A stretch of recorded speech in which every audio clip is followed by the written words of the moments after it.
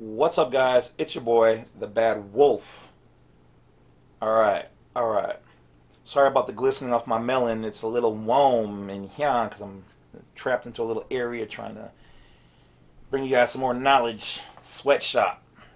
Alright, so this particular video is going to be about renouncing your U.S. citizenship. Now, once again, hold on. I'm not telling you to do this. Not N-O-T, not telling you to do this. I already made a video on how it is a trap to do that. But if you're, I keep getting questions on how to do it and this and that. So I'm going to give you some basic information. I'm not condoning it. Everybody's life and situations are different. This is educational information only. But if you want to learn, you're going to Google this, okay? Okay, or search engine, whatever you choose. How do I renounce my U.S. citizenship? Okay, now I'm just going to start off by saying there are plus sides and there are downsides. A lot of the downsides are going to be that some of your accounts, depending on what you got set up, might close. You're going to lose benefits and privileges. If you guys are getting benefits, beneficial incomes and things of that from them, they're going to be gone. Okay, I don't know what everybody has set up, but I just want you to understand that it's a very serious thing. There are some protections, there are accounts, there are incomes, there are access to certain other accounts and things that if you do this, they can, could, or will close. You can always just do like most of us do, which is distance yourself by not utilizing it. Okay? Just because it's there and you don't like it and you just want to be completely the TF away from them, doesn't mean get rid of it. Just distance it. You can close certain things and not close the whole kit and caboodle. Okay. That being said, I'm assuming that you're grown and that you are a national of America and that you are self-governing. That being said, we're going in under that premise. Let's go. Okay, so once you Google that, it's going to bring you up to the travel state of GOV's website. Right here. Because the provisions of Section 349A5, U.S. citizens can only renounce their U.S. citizens in person, and therefore cannot do so by mail or electronically. Now, that may have changed because of the COVID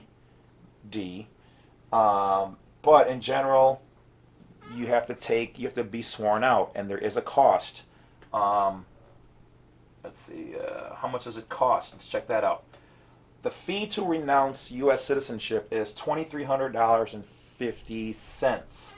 Okay, so $2,350 or $2,350 rather. Excuse me, to renounce, and it has to be done at before a federal or court judge or situation. So you have to set this up. You can't just whatever. Now I did also read on there that you can, the free way to do it would be to write it up on an affidavit and a sworn oath to another country or whatever, and that will suffice. Okay, and you can then notify them, the Department of State, and anywhere else you want to send it, the big house, your state governor, whatever else. Now, one of the things you have to do if you're going to go down this avenue, you have to be careful because you want to specifically mention your 14th Amendment U.S. citizenship status and not your U.S. nationality. Okay? Those are separate aspects.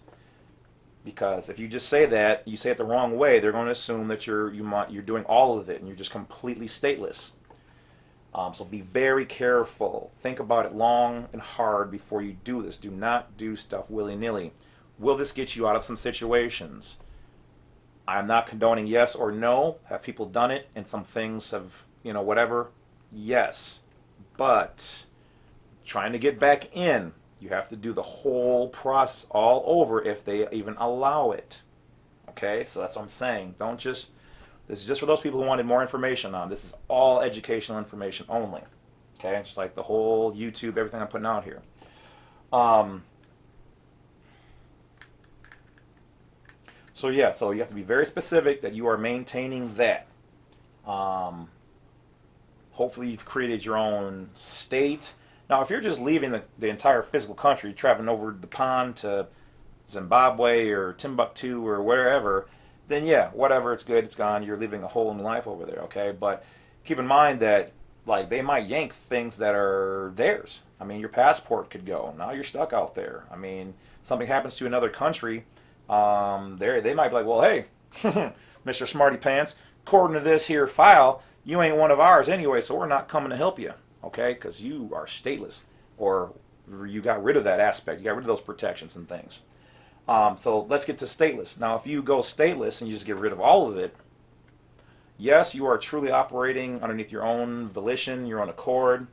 But if you don't have anything set up, you might find it kind of hard to get things you need, like IDs and this and that. Yes, you can create your own ID, but that's what I'm saying. Think before you do things. Make sure you have things in place.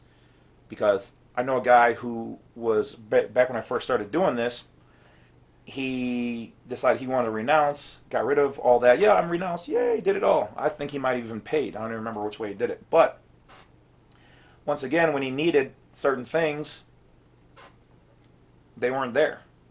Because you're basically going to be treated like you are you are foreign. You illegally came to this country, depending on how you are operating or traveling or whatever else. And, where are they going to kick you out? You have to have things in place before doing anything. That's why I always tell people, look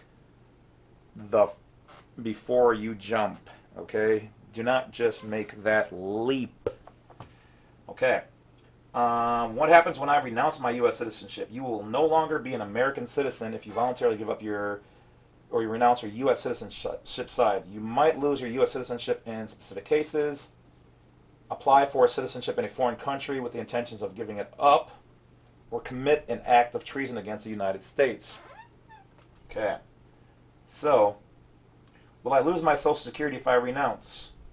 You can, as an NRA, you can generally continue to collect U.S. Social Security just as you would if you remained a U.S. citizen. Depending on these factors, you may just get a minor tax adjustment, or you may have your payments discontinued after you are outside of the U.S. for 6 months. So, once again, that's why I said, do your history, do your research, learn everything before just doing that. Why people renounce. In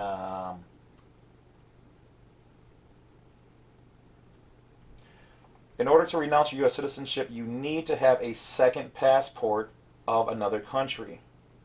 So there you go, right there. They're telling you, if you fully, officially do it the proper way, you pay the $2,300, it is done. So like for me, I have distanced myself from that. I told them, essentially, I am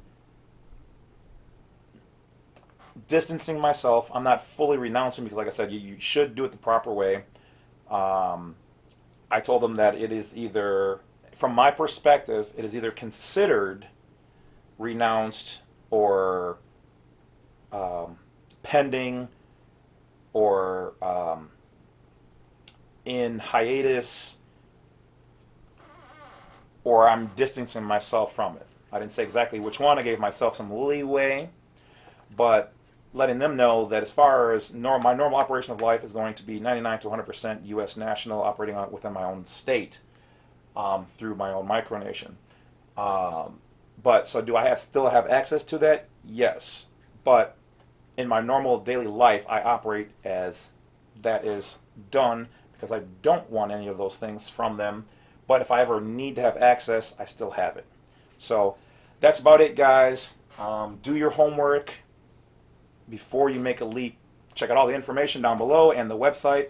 I'll talk to you guys later. Don't forget to support the channel. Appreciate all of you guys who have subscribed. Thank you for helping me continue to build. And those people who are going to, and even those people who just watch. Talk to you guys later. Have a great day.